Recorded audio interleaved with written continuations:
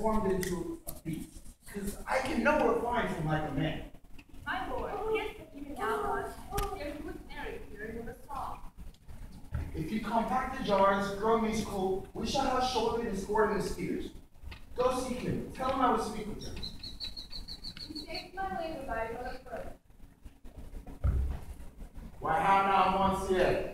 What a life is this, that your poor friends must woo your company, what you look so merrily? A fool, I meant a fool in the forest, a motley fool, a miserable world. As I do live, I brood, I meant a fool. Good morrow, fool, quoth I. No, sir, quoth he, do not call me fool, heaven hath sent me fortune. And then he drew a dial from his poke, and looked upon it with lackluster eyes, as very wisely. It is 10 o'clock, thus we may see, quoth he. How the world wags! 'Tis but an hour ago since it was 9, an hour more, 'twill be 11. And so, from hour to hour we write and write, and from hour to hour we rot and rot, and thereby hangs a tale. When I did begin to hear him thus more on the time, my lungs began to crow like Chanticleer, that fool should be so deep contemplative, and it laughed sans intermission, an hour by his dial. O noble fool, O worthy fool! Motley's the only wear. What fool is this? One that hath been a courtier, says that if ladies be but young and fair, they have the gift to know it. And in his brain, which is as dry as a remainder biscuit after voyage, he hath strange places crammed with observations, the which he vents in mangled forms. Oh, if I were only a fool! I'm ambitious for a motley coat. Thou shalt have one. It is my only suit. I must have liberty, with all as large a tartar as the wind to blow on whom I please, for so fools have. They are most gallant with my folly. They most must laugh. Invest in my motley. Give me leave. Let me speak my mind, and through I will cleanse the body of the infected world. Would they patiently receive my medicine? Spy on me, for I can tell what thou wouldst do. What for a country would I do but good? But do not, sir. Forbear and eat no more. Why? I need none yet. Nor shall to necessity be served. What kind should this cock come of?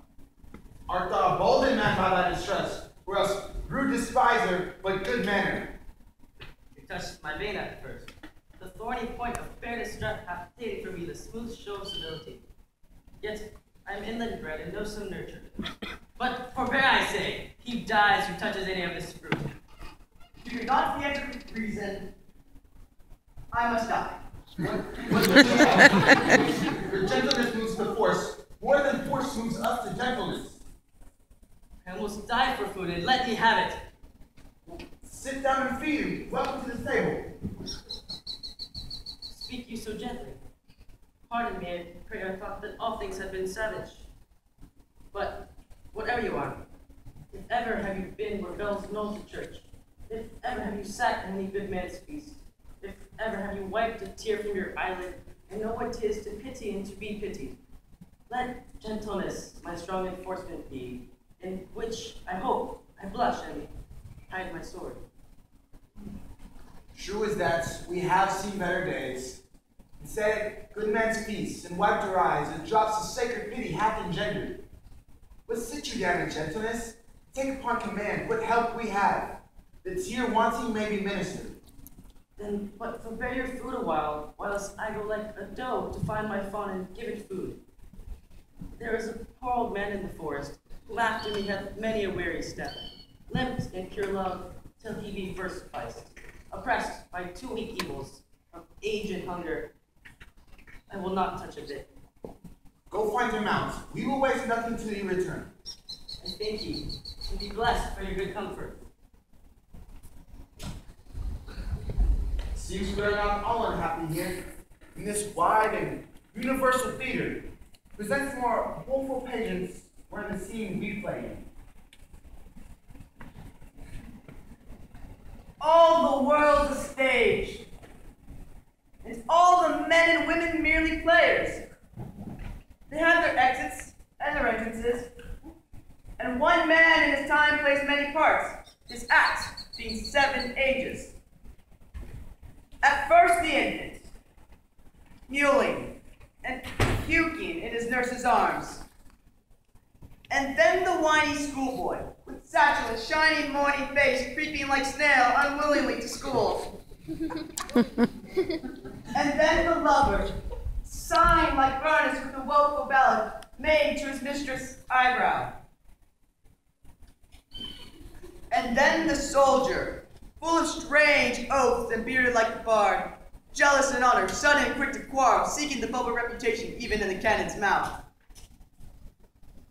And then the justice, with bare round belly and good cape and lines, with eyes severe and beard of formal cut, full of wise saws and modern instances, and so he plays his part. The 6'8" shifts into the lean and slippered pantaloon, with spectacles on nose and pouch on side, his youthful hose well saved, a world too wide for his shrunk shank, and his big manly voice turning again toward childish treble, pipes and whistles in his sound. Last scene of all, that which ends this strange eventful history, is second childishness and mere oblivion. Sans teeth, sans eyes, sans taste, sans everything. Sit down your vulnerable burden and let him feed. I thank you most for him. I need scarcely speak to thank thee. I will not trouble you, but I'll ask you, what are your fortunes about? Come to my cave and tell me, good old man. What life is this? Your poor friends must rue your company. You are welcome as thy master is. Support him on the arm. Give me your hand. Let me all your fortunes understand.